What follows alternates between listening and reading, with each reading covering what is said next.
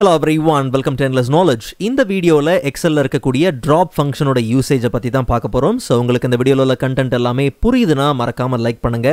And அதை விட ரொம்ப முக்கியம், இத பத்தி தெரியாதவங்களுக்கு கண்டிப்பா ஷேர் பண்ணி விடுங்க. அண்ட் நீங்க இன்னுமே சேனலை சப்ஸ்கிரைப் பண்ணாமலே பார்த்துட்டு இருக்கீங்கன்னா மறக்காம சப்ஸ்கிரைப் பண்ணுங்க. அண்ட் சப்ஸ்கிரைப் பண்ண கையோட பக்கத்துல இருக்கக்கூடிய பெல் ஐக்கனை கிளிக் பண்ணி ஆல் நோட்டிஃபிகேஷன்ஸை மறக்காம எனேபிள் பண்ணிக்கங்க.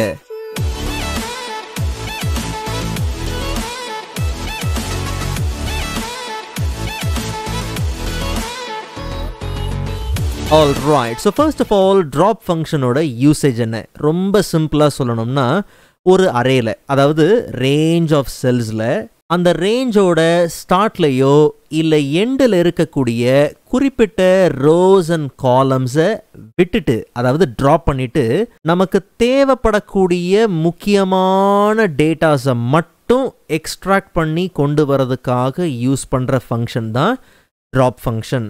இன்னும் சுருக்கமாக சொல்லணும்னா, பெரிய பெரிய டேட்டா செட்டை நம்ம அனலைஸ் பண்ணும் போது அதில் இருக்கக்கூடிய ஹெட்டர் அண்ட் ஃபூட்டர்ஸ், மற்றபடி அதில் இருக்கக்கூடிய கால்குலேட்டட் காலம்ஸ் இதெல்லாம் இல்லாமல் மெயினான நமக்கு தேவைப்படக்கூடிய டேட்டாஸை எக்ஸ்ட்ராக்ட் பண்ணி கொண்டு வரணும்னா முன்னாடி நம்ம காப்பி பண்ணி பேஸ்ட் பண்ணுவோம். அதுக்கு பதிலாக இப்போ நம்ம ட்ராப் ஃபங்க்ஷன் யூஸ் பண்ணுறோம். அண்ட் நம்ம எல்லாருக்கும் தெரிஞ்ச மாதிரி ட்ராப் ஒரு dynamic function, dynamic array function. So ஒரே ஒரு செல்லு நம்ம ஃபங்க்ஷனை யூஸ் பண்ணோம்னா நமக்கு வரக்கூடிய ரிசல்ட் ஆட்டோமேட்டிக்காக மற்ற செல்ஸில் பார்த்தீங்கன்னா ஸ்பில் ஆகி வந்துடும். அண்ட் ஃபர்தராக இந்த டேட்டாவை நம்ம மற்ற இடத்துல யூஸ் பண்ணுறதுக்கு, அதில் ஒர்க் பண்ணுறதுக்கு ரொம்ப பார்த்தீங்கன்னா ஹெல்ப்ஃபுல்லாக இருக்கும். So equal to drop function. So முதல்ல ட்ராப் ஃபங்க்ஷனோட பேசிக்ஸை பார்த்துடலாம். அண்ட் அதுக்கப்புறம் மற்ற ஃபங்க்ஷன்ஸோட இதை எப்படி கம்பைன் பண்ணி யூஸ் பண்ணலாம் அப்படிங்கிறத பார்க்கலாம். ஸோ இந்த ஃபங்க்ஷனில் நமக்கு மொத்தம் 3 ஆர்குமெண்ட் இருக்குது. First argument array, second argument rose and third argument optional columns. Okay, so array ஆர்குமெண்ட்டில் complete range of செல்ஸை நம்ம என்ன பண்ணிடுறோம், செலக்ட் பண்ணிடுறோம். அண்ட் அதுக்கு அடுத்தது பார்த்தோம்னா ரோஸ். நாம் செலக்ட் பண்ண டேட்டா ரேஞ்சில், அதாவது அரேல எத்தனை நம்பர் ஆஃப் ரோஸை ட்ராப் பண்ணணும் அண்ட் எத்தனை நம்பர் ஆஃப் காலம்ஸை ட்ராப் பண்ணணும் அப்படிங்கிறது தான் இந்த 2 ஆர்குமெண்ட்டில் கொடுக்க போகிறோம்.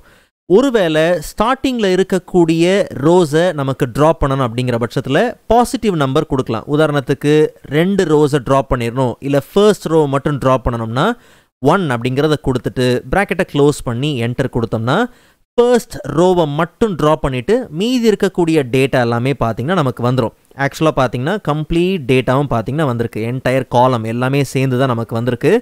பட் ஒருவேளை நமக்கு கடைசியில் இருக்கக்கூடிய 2 ரோ எனக்கு வேணாம், பிகாஸ் கடைசியில் இந்த டேட்டா செட்டில் பாருங்கள் மேக்ஸிமம் மினிமம் இந்த கால்குலேஷன் தான் இருக்குது. ஸோ அதனால் கடைசி 2 ரோ எனக்கு வேண்டாங்கிற பட்சத்தில் அப்போ நம்ம -2 என்ன பண்ணலாம், மென்ஷன் பண்ணலாம். ஸோ அப்போ மற்ற டேட்டா எல்லாமே வந்துடும், கடைசியில் இருக்கக்கூடிய அந்த 2 ரோஸ் வராது. அண்ட் இதே மாதிரி தான் காலம்ஸ்க்கும் நம்ம மென்ஷன் பண்ணலாம். நாம் செலக்ட் பண்ண டேட்டா ரேஞ்சில் இருக்கக்கூடிய ஃபர்ஸ்ட் காலம் எனக்கு வேண்டாம், அதை ட்ராப் பண்ணிவிட்டு மீதி இருக்கக்கூடிய டேட்டாஸ் நமக்கு வேணுங்கிற பட்சத்தில் அப்போ நம்ம காலம்ஸ் ஆர்குமெண்ட்டில் 1 அப்படிங்கிற பாசிட்டிவ் நம்பரை மென்ஷன் பண்ணிவிட்டு ஜஸ்ட் என்டர் கொடுத்தா போதும். இல்லை கடைசியில் பார்த்தோம்னா நமக்கு டோட்டல், ஆவரேஜ், ரிசல்ட், கிரேடுங்கிற இந்த 4 காலம் இருக்குது, இதெல்லாம் எனக்கு வேண்டாம் அப்படிங்கிற பட்சத்தில் ஜஸ்ட் நம்ம என்ன பண்ணலாம், -4 அப்படிங்கிறத நம்ம மென்ஷன் பண்ணிடலாம். ஸோ அப்போ கடைசியில் நமக்கு இருக்கக்கூடிய அந்த கால்குலேட்டட் ரோஸ் அண்ட் காலம்ஸ் இதெல்லாம் இல்லாமல் நமக்கு தேவைப்படக்கூடிய அந்த மெயின் டேட்டா மட்டும் பார்த்தீங்கன்னா பர்ஃபெக்டாக எக்ஸ்ட்ராக்ட் ஆகி வந்துடும் மற்ற டேட்டாஸை ட்ராப் பண்ணிவிட்டு. சரி, இப்போது ட்ராப் ஃபங்க்ஷனோட சார்ட் ஃபங்க்ஷனை கம்பைன் பண்ணி ஒரு எக்ஸாம்பிள் பார்க்கலாம். ஸோ ட்ராப் ஃபங்க்ஷனில் நமக்கு என்ன இருக்குது, 3 ஆர்குமெண்ட் இருக்குது. அதில் ஃபர்ஸ்ட் ஆர்குமெண்ட் அரே. இந்த அரே ஆர்குமெண்ட்டில் நாம் என்ன யூஸ் பண்ணுறோம்னா சார்ட் ஃபங்க்ஷனை யூஸ் பண்ணுறோம். ஸோ நமக்கு குறிப்பிட்ட காலம்ஸ் அண்ட் ரோஸை ட்ராப் பண்ணிவிட்டு குறிப்பிட்ட டேட்டாவை மட்டும்தான் எக்ஸ்ட்ராக்ட் பண்ணி கொண்டு வரணும். அண்ட் அந்த டேட்டா அசெண்டிங் ஆர்டரில் சார்ட் பண்ணி அரேஞ்ச் பண்ணி கொண்டு வரணும். ஓகே, ஸோ அப்போ சார்ட் ஃபங்க்ஷனில் இப்போ நமக்கு முதல் ஆர்குமெண்ட் என்னது, அரே. நல்லா கவனிங்க, கரெக்டாக நமக்கு தேவைப்படக்கூடிய டேட்டாவை மட்டும் செலக்ட் பண்ணுங்க. ஓகே, ஸோ நமக்கு தேவையானது ஸ்டூடெண்ட் நேம்லேருந்து அவங்களுடைய அந்த என்டையர் 5 சப்ஜெக்டோட மார்க்ஸ் மட்டும்தான், அதனால் அதை மட்டும்தான் செலக்ட் பண்ணியிருக்கிறோம். அண்ட் பார்த்தீங்கன்னா நம்ம சார்ட் பண்ணுறதுனால மேலே இருக்கக்கூடிய ஹெட்டிங்கை நான் சேர்த்து செலக்ட் பண்ணலை. அண்ட் இன்னொரு முக்கியமான விஷயம் நீங்கள் நல்லா கவனிக்கணும், நான் எக்ஸாம்பிளுக்கு யூஸ் பண்ணுற இந்த டேட்டா எல்லாமே ஆஸ் அ டேட்டா ரேஞ்சாக தான் இருக்கே தவிர டேபிளாக இல்லை. பட் நீங்கள் யூஸ் பண்ணுற சோர்ஸ் டேட்டா டேபிளாக இருந்தால் ரொம்ப நல்லது. ஓகே, சரி கவனிங்க. இப்போ நெக்ஸ்ட் ஆர்குமெண்ட் என்னது, சார்ட் இண்டெக்ஸ். அதாவது எந்த காலமை பேஸ் பண்ணி நமக்கு சார்ட் பண்ணணும், ஐ மீன் அசெண்டிங் ஆர் டிசெண்டிங்கில் அரேஞ்ச் பண்ணணும். யோசித்து பாருங்கள், ஸ்டூடெண்ட் நேமை பேஸ் பண்ணி தான் நமக்கு என்ன பண்ணணும், அசெண்டிங் ஆர்டரில் சார்ட் பண்ணணும். அதனால் சார்ட் இண்டெக்ஸை பிகாஸ் நாம செலக்ட் பண்ண இந்த 6 காலம்ல ஃபர்ஸ்ட் காலம் என்னது ஸ்டூடெண்ட் நேம். ஸோ அப்போ சார்ட் இண்டெக்ஸில் நம்ம என்ன பண்ணுறோம் 1 அப்படிங்கிறத கொடுத்துடலாம். அண்ட் கமா கொடுத்ததுக்கு அப்புறம் பார்த்தோம்னா சார்ட் ஆர்டர், என்ன ஆர்டரில் நமக்கு சார்ட் பண்ணி தேவை, அசெண்டிங் ஆர்டரில் தேவை. ஸோ அப்போ 1 அப்படிங்கிறத கொடுத்துட்டு ப்ராக்கெட்டை க்ளோஸ் பண்ணிடலாம். இப்போ கமா கொடுத்தோம்னா நமக்கு என்ன ஆர்குமெண்ட்ஸ் இருக்குது, ட்ராப் ஃபங்க்ஷனோட ஆர்குமெண்ட்ஸ் இருக்குது. அண்ட் அதில் ரோ ஆர்குமெண்ட்டில் 0ன்னு கொடுத்துருங்க. பிகாஸ் இங்கே போயிட்டு -2 இல்லைன்னா 1 2 ஏதாவது கொடுத்தோம்னா நாம் செலக்ட் பண்ண ரேஞ்சில் இருந்து முக்கியமான காலம்ஸை பார்த்தீங்கன்னா அது ட்ராப் பண்ணிடும். ஓகே, ஏற்கனவே நமக்கு என்ன தேவைங்கிறது ஷார்ட்டில் கொடுத்தாச்சு, அதனால் இங்கே 0ன்னு கொடுத்துட்டு ஜஸ்ட் நம்ம என்ன பண்ணலாம், ப்ராக்கெட்டை க்ளோஸ் பண்ணிவிட்டு என்டர் கொடுத்தோம்னா கரெக்டாக நமக்கு தேவையான மெயினான டேட்டா வந்தாச்சு. அண்ட் பாருங்கள் A to Y கரெக்டாக பார்த்தீங்கன்னா ஷார்ட் ஆகியும் பார்த்தீங்கன்னா வந்தாச்சு. ஓகே, ஜஸ்ட் இந்த ஹெட்டிங் என்ன பண்ணலாம், Ctrl+C கொடுத்து காப்பி பண்ணி Ctrl+V கொடுத்து பேஸ்ட் பண்ணிடலாம். அண்ட் நமக்கு தேவையான டேட்டா அழகாக பார்த்தீங்கன்னா ஷார்ட் பண்ணி வந்தாச்சு.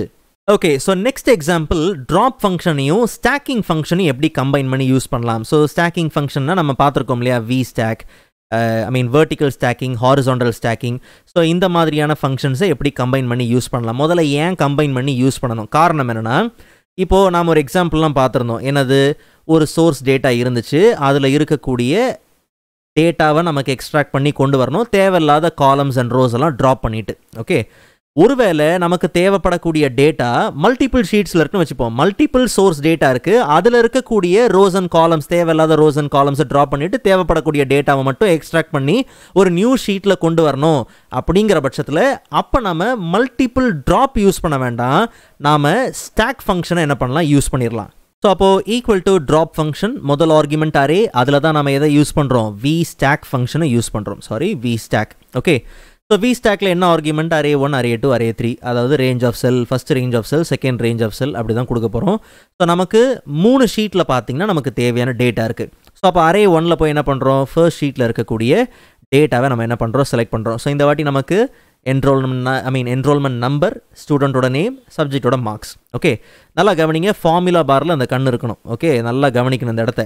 ஸோ இப்போ என்ன பண்ணுறோம், கமா கொடுக்குறோம். ஃபர்ஸ்ட் ஷீட்டில் நமக்கு தேவையான டேட்டா எடுத்தாச்சு இல்லையா, கமா கொடுத்துட்டு நேராக செகண்ட் ஷீட்டுக்கு போகிறோம். செகண்ட் ஷீட்டுக்கு போன உடனே அந்த ஷீட்டோட நேம் விழுந்துருச்சு. ஓகே, நல்லா கவனிக்கணும் இந்த ஏரியாவை. ஓகே, ஸோ இப்போ என்ன பண்ணுறோம், A2லேருந்து சேம் டேட்டாவை நம்ம என்ன பண்ணுறோம், செலக்ட் பண்ணுறோம் இந்த ஷீட்டில். ஓகே, அதுக்கப்புறம் தேர்ட் ஷீட்டுக்கு போகிறோம். ஃபார்முலா பாரம் நல்லா கவனிங்க, தேர்ட் ஷீட்டோட நேம் வந்துருச்சா. இங்கேயும் என்ன பண்ணுறோம்னா கரெக்டாக நமக்கு தேவையான டேட்டாவை செலக்ட் பண்ணியாச்சு. இதுக்கப்புறம் செலக்ட் பண்ணுறதுக்கு நமக்கு என்ன கிடையாது, சோர்ஸ் டேட்டா கிடையாது, ஷீட்டு கிடையாது. அதனால இங்கேயே ப்ராக்கெட்டை க்ளோஸ் பண்ணிடணும். க்ளோஸ் பண்ணாமல் நேராக போய் எங்கே போகக்கூடாது, ரிசல்ட் ஷீட்டுக்கு போகக்கூடாது.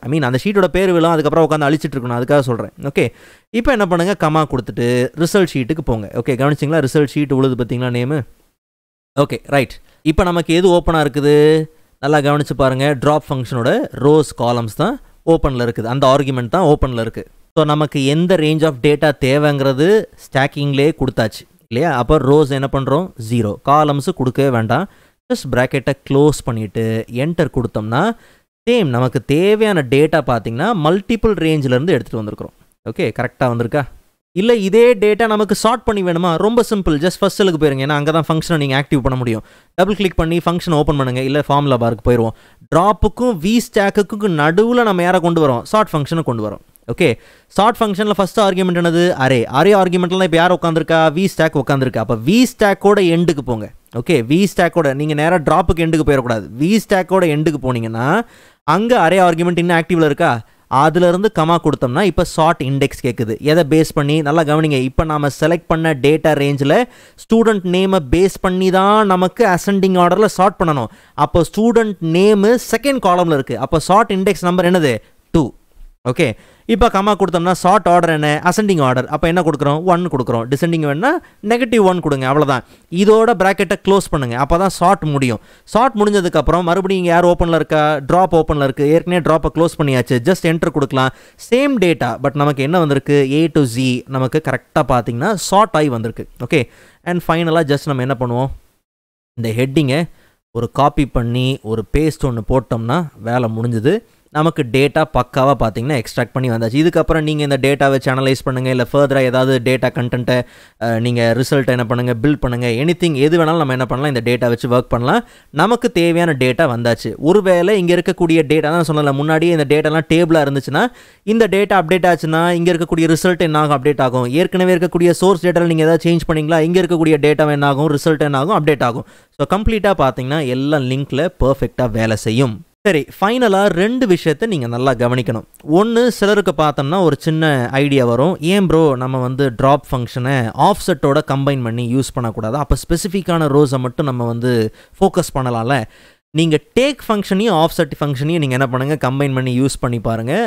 அப்போ உங்களுக்கு நான் என்ன சொல்ல வரேன்னா அதோட யூசேஜ் நல்லாயிருக்கும்.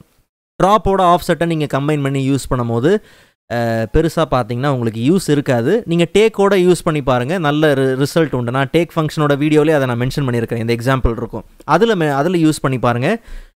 என்ன சொல்ல வரேன்னா, ட்ராப்போட ஆஃப்செட்டை கம்பைன் பண்ணி யூஸ் பண்ணுறதுக்கு நீங்கள் பண்ணாமலே இருந்துட்டு போகலாம். அதை தான் நான் ஓப்பனாக சொல்ல வரேன். ஓகே, ஸோ அது ஒன்று.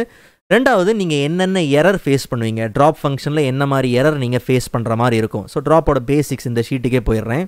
ஆக்சுவலாக 2 எரர்ஸ் பார்த்தீங்கன்னா நம்ம ஃபேஸ் பண்ணுற மாதிரி இருக்கும். ஒன்று பார்த்தீங்கன்னா, நான் ஆரம்பத்திலே சொன்னேன், டைனமிக் அரே ஃபங்க்ஷன் யூஸ் பண்ணுறோம், ஒரு செல்லில் தான் ஃபங்க்ஷன் என்டர் பண்ண போகிறோம், ரிசல்ட்டு ஸ்பில் ஆகி வந்துடும். ஸ்பில் ஆகி ரிசல்ட் வருது பார்த்தீங்களா, அந்த இடத்துல எந்த டேட்டாவும் இருக்கக்கூடாது. ஏதாவது டேட்டா இருந்துச்சு, ஸ்பில் எரர் வரும். ஓகே, ஸோ அதில் கவனமாக இருங்க. ரெண்டாவது பார்த்தோம்னா, இந்த மாதிரி வேல்யூபிளான நம்பர் கொடுக்கணும். நம்ம சோர்ஸ் டேட்டாவில் எவ்வளோ காலம்ஸ் இருக்குது, எவ்வளோ ரோஸ் இருக்குது அப்படிங்கிறது நமக்கு தெரியும். ஸோ அப்போ அதுக்கு ரீசனபிளாக நீங்கள் என்ன பண்ணணும், கரெக்டாக இந்த ரோ அண்ட் காலமில் நம்பர்ஸை மென்ஷன் பண்ணணும். இங்கே போயிட்டு நீங்கள் சம்மந்தமே இல்லாமல் வந்து 11 காலம் நீங்கள் அப்படி கொடுத்தீங்கன்னா அங்கே கேல்குலேஷன் எரர் வரும். ஓகே, ஸோ ரிலேட்டபிளான நம்பர்ஸை நீங்கள் என்ன பண்ணுங்க கொடுங்க. ஓகே, அப்போ நமக்கு ரிசல்ட் வரும், எரர் வராது. ஓகே, அண்ட் நீங்கள் இந்த ஃபங்க்ஷனை ப்ராக்டிஸ் பண்ணி பார்க்குறதுக்கு நான் இப்போ ஒர்க் பண்ண இதே ஷீட்டை இதே ரிசல்ட்டோட பார்த்தீங்கன்னா உங்களுக்கு டவுன்லோட் பண்ணுறதுக்கான லிங்க்கை நான் டிஸ்கிரிப்ஷனில் கொடுத்துருக்குறேன். டவுன்லோட் பண்ணி தயவு செஞ்சு ப்ராக்டிஸ் பண்ணி பாருங்கள். அண்ட் அதே மாதிரி டேக் ஃபங்க்ஷனையும் கண்டிப்பாக நீங்கள் செக் பண்ணி பாருங்கள், ஏன்னா இதை விட டேக் ஃபங்க்ஷன் இன்னும் யூஸ்ஃபுல்லாக இருக்கும். ஸோ அதனால் கண்டிப்பாக நீங்கள் செக் பண்ணி பாருங்கள். ஸோ இந்த வீடியோ உங்களுக்கு யூஸ்ஃபுல்லாக இருக்கும்னு நான் நம்புகிறேன். ஸோ கண்டிப்பாக ஷேர் பண்ணி விடுங்க. அண்ட் நெக்ஸ்ட் வீடியோவில் விட இன்ட்ரெஸ்டிங்கான டாப்பிக்கை பார்க்கலாம். அதுவரை காத்திருங்கள்.